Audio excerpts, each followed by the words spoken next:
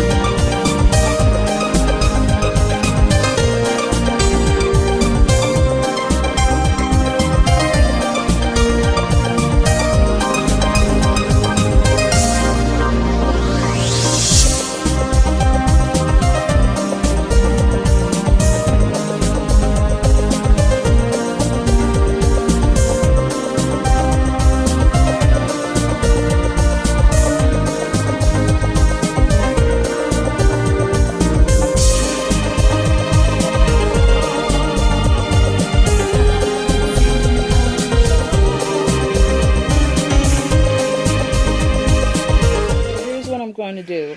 I would be conducting an experiment. I would be testing both the salt and fresh water for ammonia levels. Ammonia is what will slowly build up in the water over time as substrate food particles and fecal matter get kicked into the water. Ammonia can be very fatal to your crabs if the water has not been changed and the pools have not been cleaned, as it can burn the crab's gills and slowly over time can kill them. Same thing goes for the aquatic species such as fish and other aquatic crabs in stream keeping. So the most important is that you must keep your hermit crabs pools at all times. Keep them clean. So here are my supplies. I got 2 water bottles here. One is with clean fresh water and the other is with clean salt water, which I would be testing them first. They're in these bottles right here. And I also have the supplies for the salt and fresh water ammonia test kit. Contents in the kit are 2 color cards, one for testing the fresh water and the other for testing the salt water. A valve for testing the water samples and 2 bottles of drops, one for the salt water and the other for the fresh water. And also the instructions on how to test.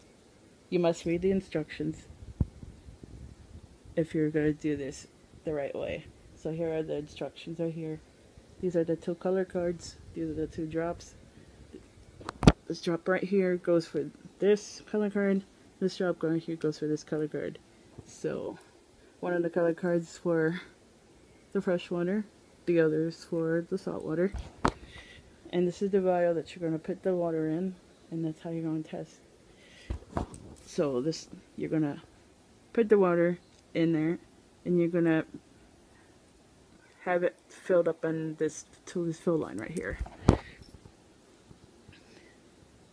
So in the course of 3 days I will be sampling and testing both the salt water and fresh water in the crab hat, showing you the proof that ammonia levels can build up over that time. So here's my fresh water, the tube of fresh water right here, and try and match it with the color card. It is a yellow. What the colors mean, if it goes all the way down, if the color is really green, that means there's very heavy levels of ammonia.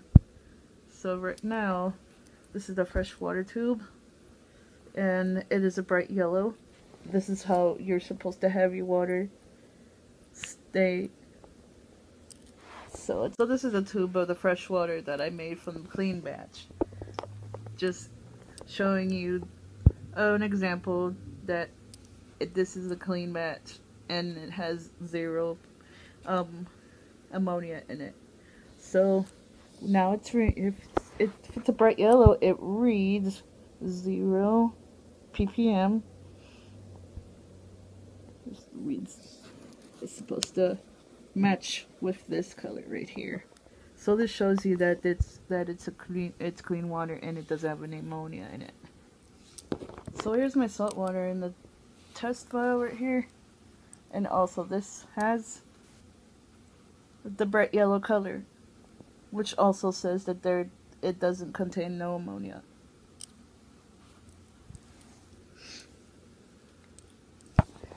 Everyone, this is going to be the first day of my carbonate sampling of the ammonia test. So first, what I'm going to be doing is the back pool. The back pool contains the salt water, and the front pool contains the fresh water. So here I have the fresh water. As you can see, the color of the sample in the tube compares with 0.25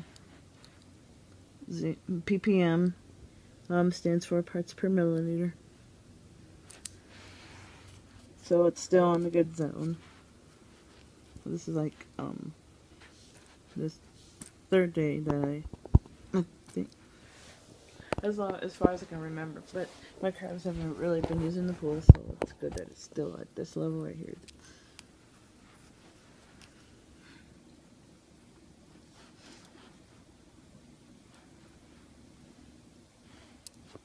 But you don't want your levels to get too high. You don't want it to go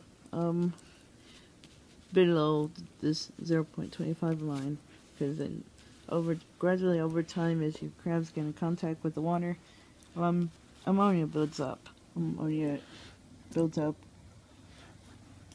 with the bacteria that gets harbored in there, and when you get the food in fecal matter in the pool and stuff, that's how it builds up.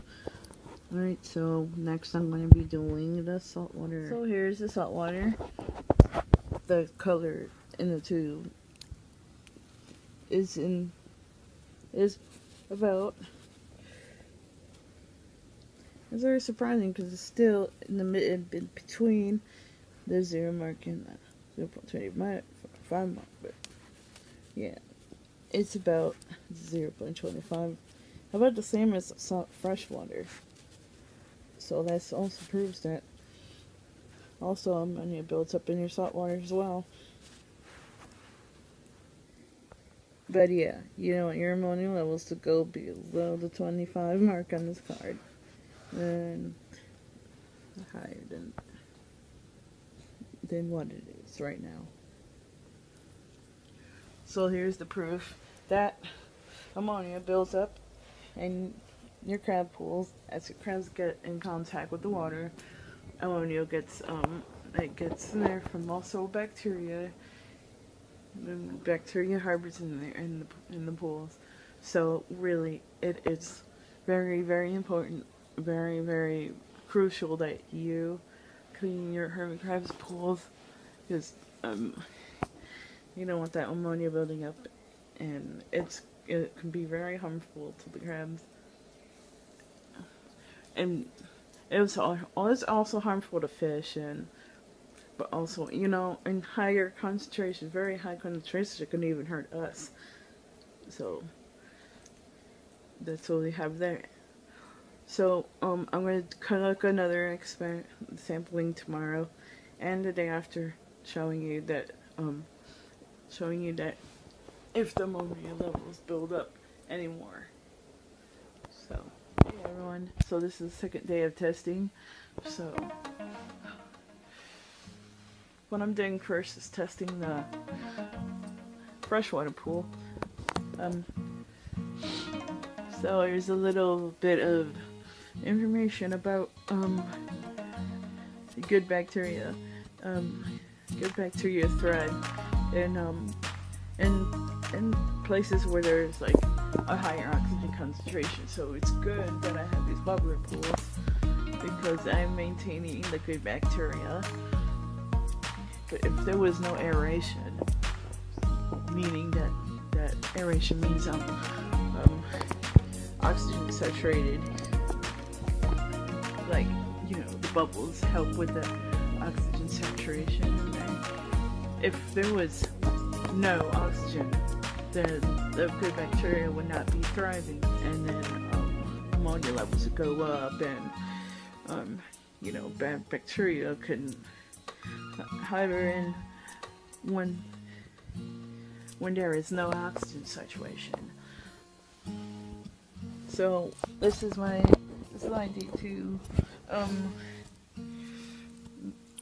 this is my D2 measurement, well, the fresh water. See, it doesn't really, the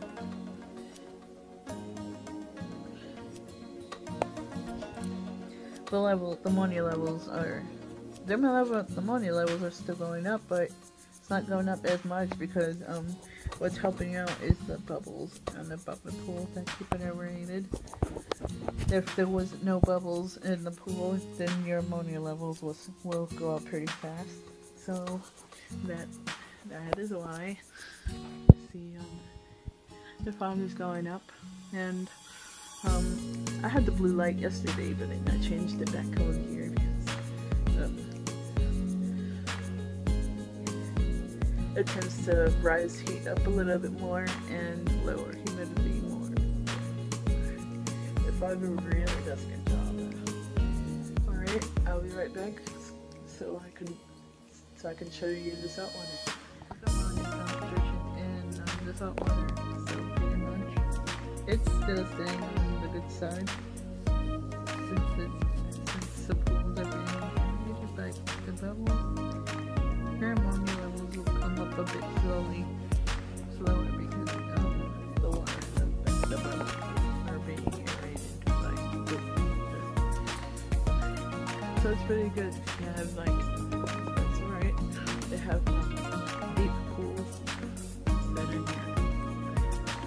So the ammonia levels will stay down, and your kids will also have fun with swimming and everything.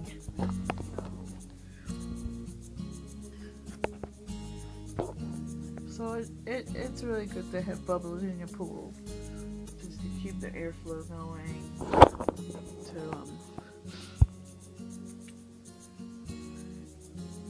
yeah, all that good stuff. So my recommendation is that you can get pools like this. These are Tupperware bowls. They're about this much deep.